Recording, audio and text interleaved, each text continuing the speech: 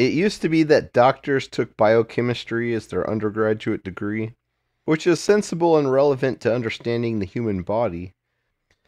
Biochemistry degrees don't require much math or logic, which is critical for understanding scientific method, but it's still very important for health and nutrition topics and for understanding how medicines work. Unfortunately, most doctors today take a pop science undergrad degree in neuroscience before they go to medical school. This has very little actual science in it, and in medical school they really don't learn about the sciences so much as diagnostics, which makes sense because at heart that's what their real job is. But it's really their time as an intern that makes them a bona fide doctor. This is a very difficult process that anyone who is a flake or a cretin is very unlikely to survive. You can be sure almost everyone making it through is a very dependable person who can do a good job at a variety of critical tasks, even in adverse conditions. A lot of people who graduated from medical school but never went through this process have turned to YouTube in recent years, because it's actually possible to make more money being a doctor without actually treating patients and just using that doctor title than it is to go into a hospital and do all that hard work.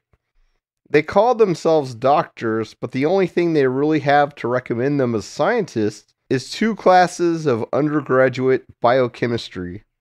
And unfortunately, many of them love to talk about nutrition and promote all kinds of crazy nonsense.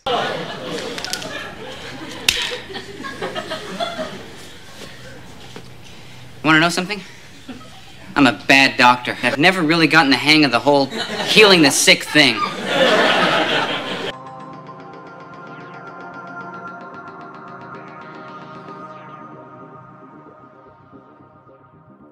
Neuroscience sounds very important, but this is a degree that was invented in order to make it easier to get into medical school. It is much lighter in hard science than chemistry and biochemistry degrees, and it's full of psychology. Nearly all doctors today take this quote-unquote science degree for their undergraduate study. This is supposed to teach them the basics they need to be a doctor, but it's sadly quite lacking in regards to science. Psychology has never been one of the hard sciences, but in the last few decades it's been exposed that the major research centers have been conducting large-scale fraud. This includes many of the top faculty from schools like Harvard, and this calls into question not only the validity of thousands of research papers, but the entire field itself. Psychology has an important place in science, but it has become not only fraudulent but also weaponized to push political agendas. This is also where we get the quote-unquote science like the Dunning-Kruger effect. This theory states that people who are less intelligent or less skilled tend to greatly overestimate their abilities, while those who are skilled tend to underestimate them. This sounds like an interesting theory, even though their examples are suspect. For example, they claim a certain criminal who put invisible ink on himself, thinking it would make him invisible, was suffering from this effect. Is this guy stupid though, or is he delusional, or is he simply superstitious? Pretty obviously, he's irrational, and it's one of the latter options, since mere stupidity is seldom this elaborate. The real problem is when you learn how they came up with it, which is by looking at test scores. Those who did well on the test tended to underestimate their scores, while those who did poorly did the opposite. If I think I'll get a 95 on a test, and I'm trying to guess the number beforehand as closely as possible, I'm not going to say 100. I probably won't even say 95, because I want to leave a margin of error in both directions. So I might say 90 or even 85. On the other hand, no one goes into a test planning to fail it, or they just don't show up. Maybe you're having a busy semester and are a bit behind, so you study just enough to think you'll get a C on the test and guess your score beforehand at 75. Then you get a 0 on the test and you're off by 75 points. I'll leave it to the viewer to take it from there, but I think anyone who can do arithmetic can see from the example that this theory is just nonsense.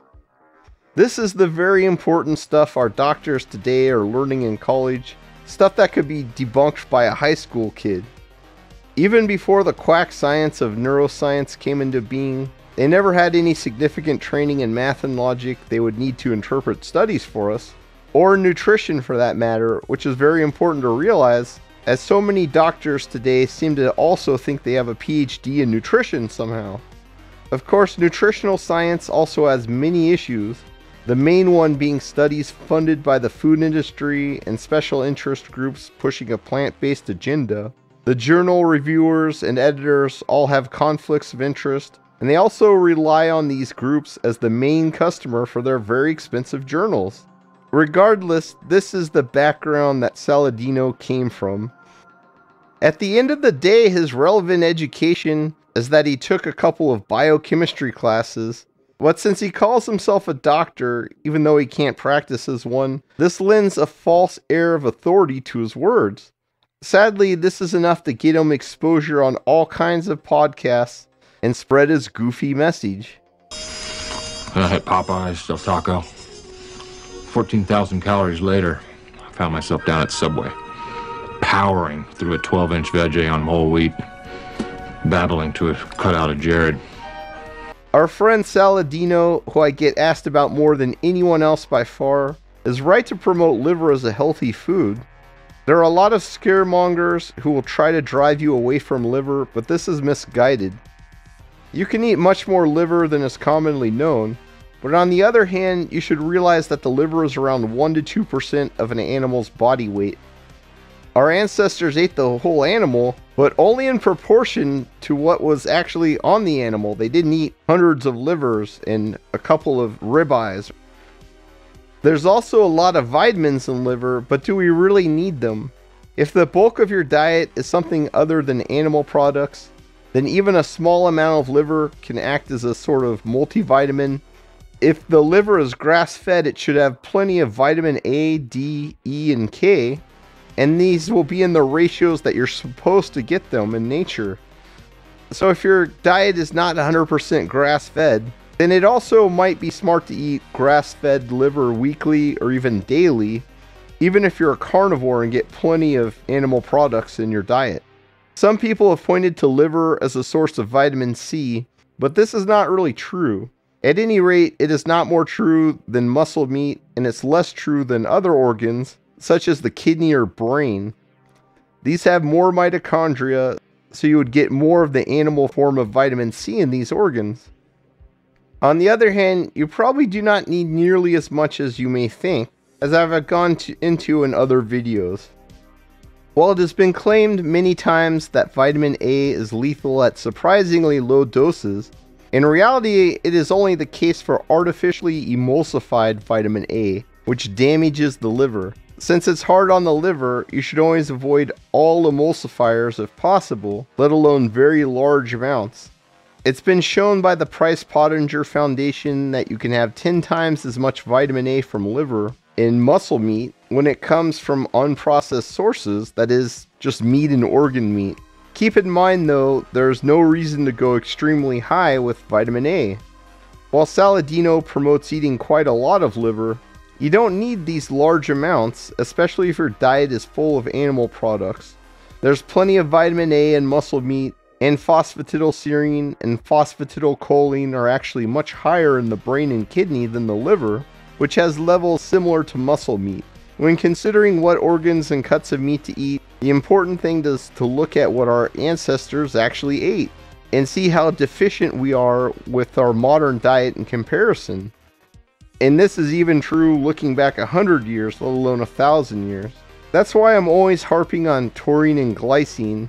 We are extremely deficient compared to what our ancestors ate just 100 years ago. When we look at deficiencies, it makes much more sense to have heart, kidneys, and brains. I'm not going to eat brain anytime soon, but it is chock full of phosphatidylserine and phosphatidylcholine, which are very important and overlooked nutrients, which are very useful in the cell membrane, the nerves, the muscle, and the brain itself, not to mention for athletic performance. Since the plant-based supplements for these phospholipids are not formed in the same manner, unfortunately you can't get it that way reliably, so it may be worth considering the brain as a nutrition source, though it is in muscle meat and other organs to a much lesser extent. The heart is full of taurine, the bones and skin are full of collagen, and the most important part of collagen is the glycine, and that's plentiful in broth.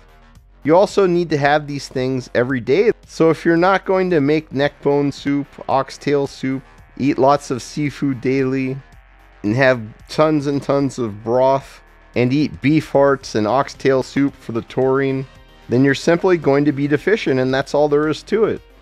So while liver is a wholesome food, emphasizing it so much is just a gimmick, and that's why I haven't really touched on liver very much in the past. To get whole animal nutrition is difficult today, but it takes much more than just eating some liver from time to time. Unfortunately, the only way to do it requires expensive seafoods, or lots of preparation, or eating all kinds of organs, or simply supplementing it. Since it's usually contaminated with glyphosate in food, and we need a large amount, it makes sense for everyone today to supplement glycine, and supplementing taurine is the only cheap and easy way to get enough. Now the other thing that he promotes heavily is honey, and as time goes by, more and more evidence mounts that the reason we age and the reason we get fat is strongly tied to both glycation and oxidation. Apparently almost no one actually watched my last video, the one on sweeteners, because I said over and over again they're all bad, natural or not, caloric or not, xylitol, saccharin, all of them.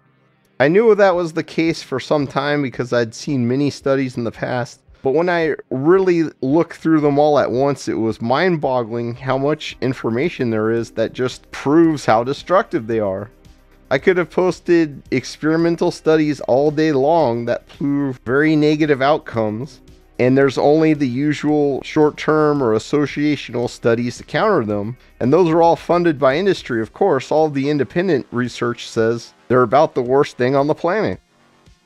Really, there's absolutely nothing worse than sweeteners, artificial or natural. They all cause oxidation and therefore insulin resistance. They're all bad for the liver, and this is going to lead to bad metabolic health, premature aging, and weight gain over time. And the long-term follow-ups on users of sweeteners all bear this out. You're going to get cancer, you're going to get fat, and you're going to die. That's simply all there is to it. You don't want monk fruit, you don't want any of these stupid sweeteners in your diet. And honey is no exception at all, since it's full of fructose, which is going to cause massive levels of metabolic stress on the body. It is also highly glycating, which leads to many of the visible effects of aging, like wrinkles and sagging skin. People can't relate to mitochondrial damage, but they can relate to wrinkles, and it will wrinkle you and make you lose your hair. Saladino claims to have 300 grams of honey per day, and how that's even possible is really beyond me. I always take people's claims about their diet with a grain of salt, but in this case it just beggars belief. If I make a gallon of yogurt, I'll add just 1 teaspoon of honey for the whole gallon, and the whole thing is sweet. And I like sweet things, but just 1 whole tablespoon of honey on its own would make me gag, let alone 300 grams. It's also worth noting that Saladino promotes some special mountain-grown honey, and he claims that this is grown above the region sprayed with glyphosate, so you can be sure it's glyphosate-free. Well, you can also be sure that it's dolphin safe because all honey is glyphosate free unless you actually douse the whole hive in the stuff.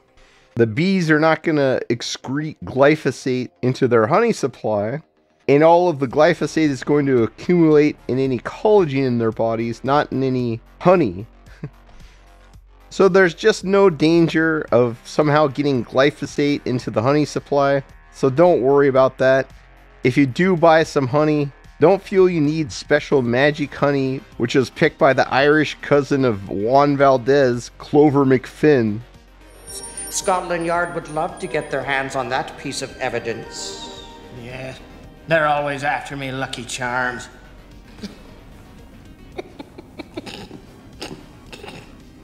What?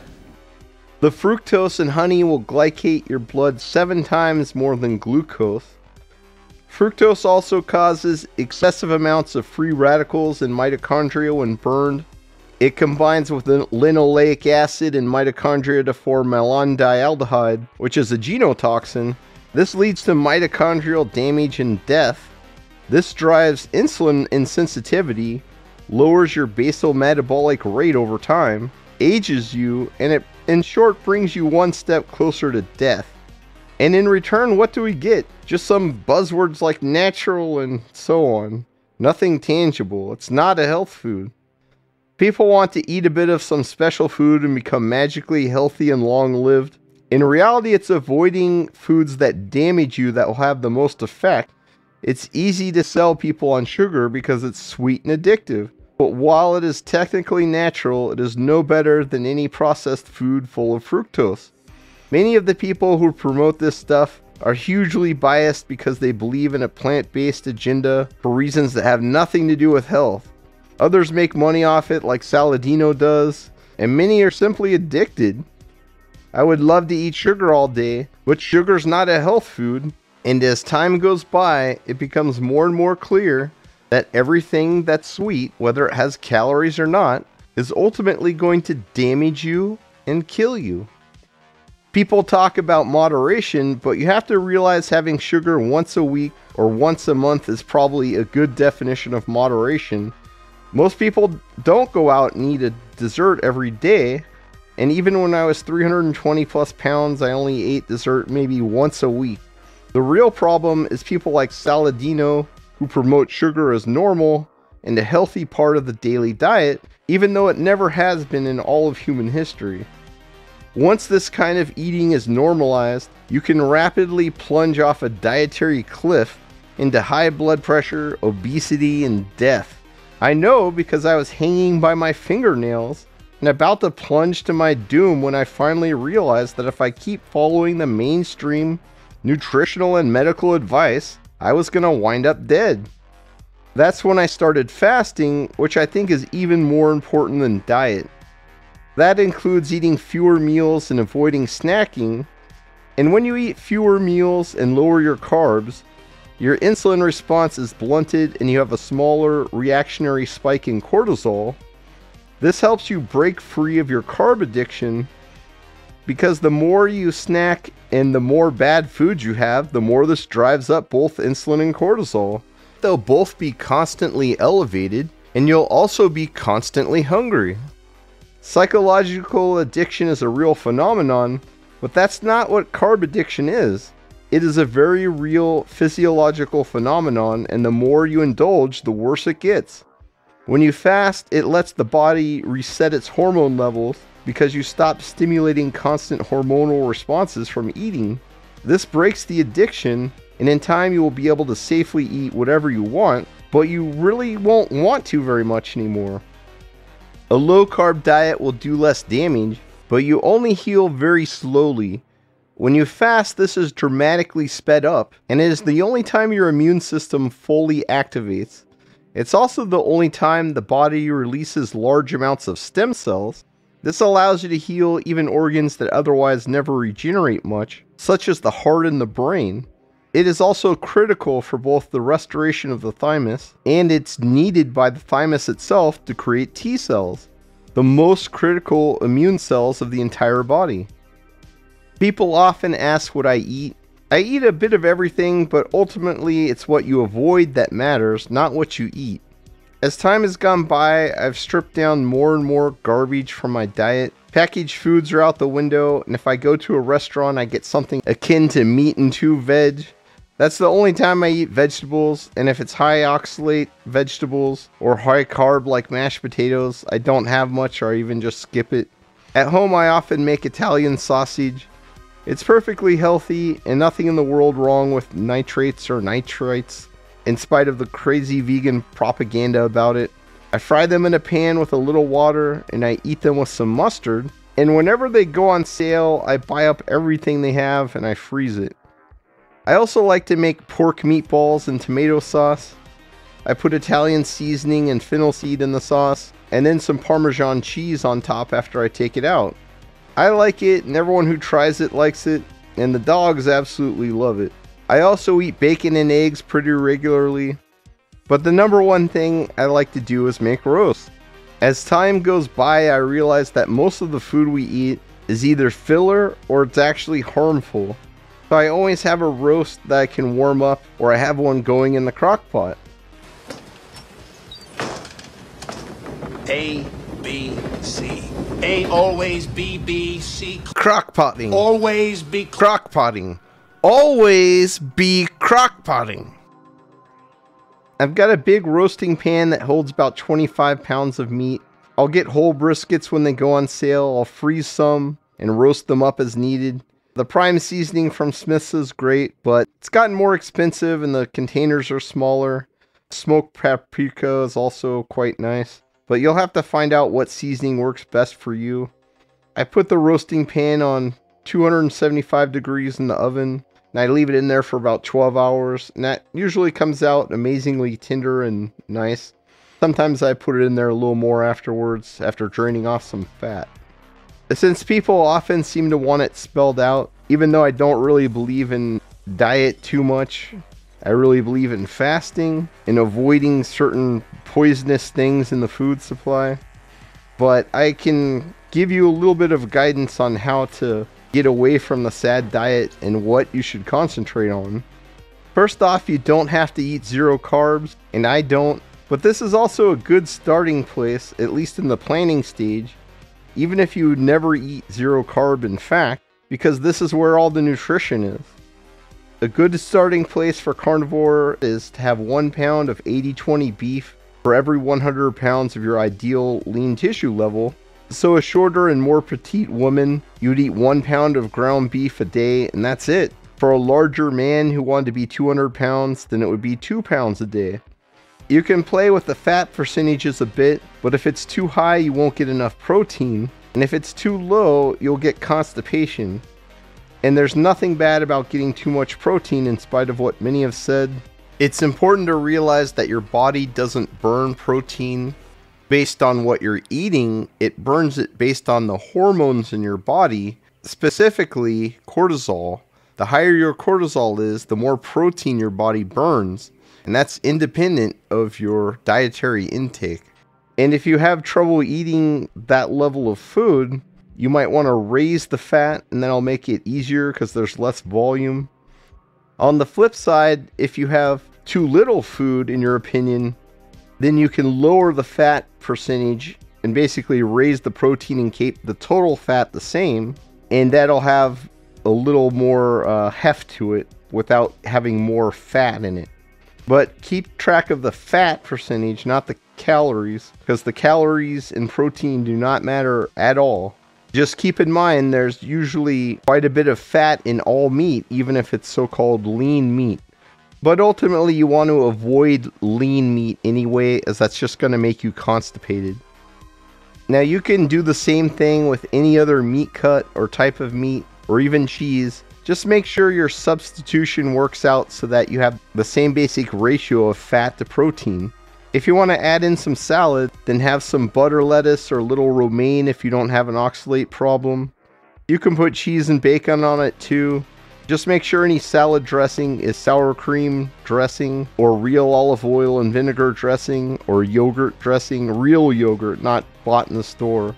If you want to add some less healthy carbs like bread in, then substitute them for a little bit of the fat. Just don't go hog wild, and don't allow snacking with carbs, as this increases hunger dramatically. It would probably be ideal for health to eat 1 meal a day if you can manage it, but 2 meals a day is probably more realistic to get this much food in, and that's with high density animal products. It amazes me how much food some carb addicts eat. They must be eating all day long. As for all those other things that got cut out at the first step, keep it cut out. No oils, no sweeteners, whether they're natural or not. These are just poisons, and you're kidding yourself if you think otherwise. You can have a little Italian cold pressed olive oil or a little coconut oil once in a while, but otherwise it all belongs in the garbage because it's highly processed and oxidated, and it instantly damages your liver when you eat it. Always base your diet around meat and other animal products. If you try to base it on honey and organ meat or around pasta and bread, controlling your appetite and getting enough actual nutrition is going to be a hopeless task. That's what everyone around you is doing. Just look out the window and see how well it's going for them. Not everyone is obese, but even the ones who aren't are weak, unhealthy, have bad digestion and acne, they're mentally unstable and taking brain pills, and they have 5 million other complaints and are on who knows how many pills for those. If you need to lose weight, a low-carb diet will make the pounds come off quickly, at least to a point. If you only have 10 to 20 pounds to lose, it will likely come off in no time. But for large amounts of weight, the weight loss will eventually stop. That's when you need the 36 to 96 hour fast. And that's pretty much the only way for people who are morbidly obese to lose the weight and keep it off permanently. If you don't need to lose weight while fasting, you generally won't. For the frail and the elderly, it tends to put on lean tissue instead, and to fix issues with the stomach, liver, and the gut that will keep you from properly absorbing food, which is why you're getting frail in the first place. When it comes to diet and weight loss gurus, look at their results. The only big influencer I've seen that's helped hundreds of people lose 100 plus pounds and keep it off is Dr. Fung, and he does so mainly through fasting. And the low carb guys also have pretty good success rate, though it's not quite at the level of Dr. Fung. The other guys like Saladino, Liver King, Lane Norton, Greg Doucette, all of these guys love to run their mouths all day, but at the end of the day, they really have no meaningful results to show, not even for themselves. Ultimately, everything is up to you. You have to decide what's best for you and what makes sense to you, and you have to try things until you find the things that work for you and your problems. I'm just here to show you what's worked for me and what people like Dr. Fung and many others have had amazing success with, and to try and explain why it works so well as best I can. It's up to all of us to take care of ourselves, but also to kick these false gurus to the curb so they can find employment that suits them better. Tom, why don't you join us at the country club this weekend? The country club? Yeah, we're gonna play a quick 9 holes of golf, and then we're gonna sacrifice Jenkins. You know, I think you're on your way up.